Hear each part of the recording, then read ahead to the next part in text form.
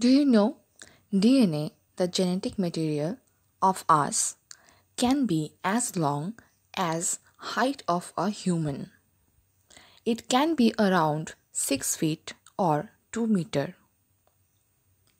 But it fits inside the microscopic cell. This 2-meter long DNA can fit inside a microscopic cell which we can't even see in naked eyes. The DNA remains in the nucleus of each cell of our body. But how is that possible? Let's find out. It is possible because of the supercoiling of DNA thread.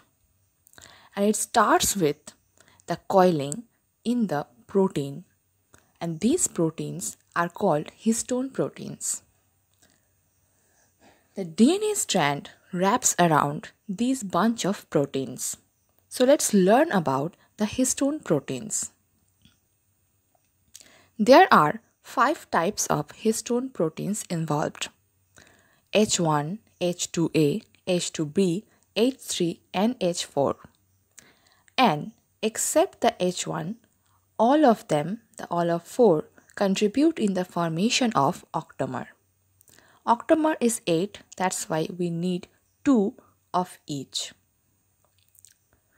Now, how they are situated in the octamer. Each protein remains diagonally opposite of a square plane. Now, when it forms an octamer, each proteins remain at the corners of the cube. If we see from the upper side, it goes anti-clockwise. And if we see from the downwards, it goes clockwise. Just like this. And forming the octamer, the histone octamer. H2B diagonally positioned in the same plane and all of them similarly. This is the histone octamer. The DNA thread wraps around the histone octamer. It goes 1 and a 3/4 round of the histone octamer. And this structure is called nucleosome. Nucleosome is equal to the DNA thread plus the histone octamer. The H1 protein, that is H1 histone protein, clips the DNA to the histone octamer. And there are lot more histone octamers present. The DNA which links two octamers is called the linker DNA, which is made up of 54 base pairs.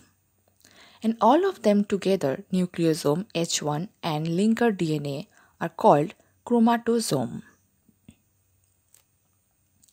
Now, after wrapping up, there are lot more histone octamers. The DNA thread keeps wrapping around the histone octamers. And the H1 proteins clips the DNA to the octamer, forming a structure like beads, and this is called the bead-like structure of nucleosomes. As it continues, the H1 proteins of different octamers can combine with each other and form the histone protein polymer, attaching few histone octamers into a loop. This is the histone protein polymer. Because of this polymerization, a loop-like structure forms,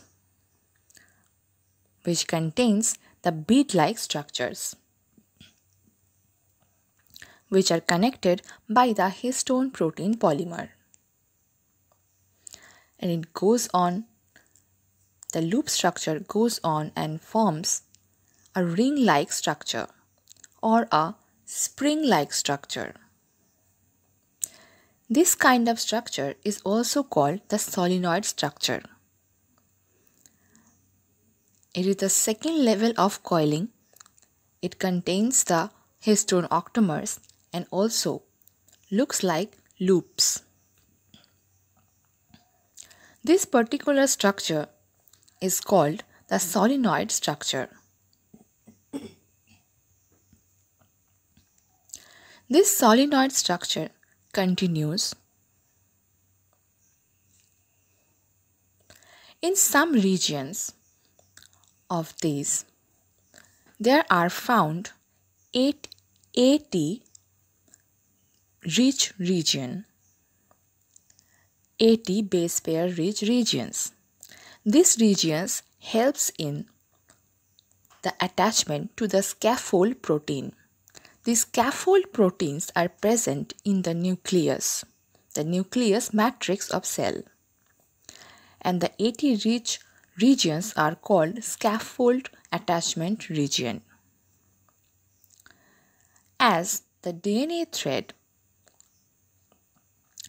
attaches to the scaffold protein, it goes on more coiling inside the nucleus.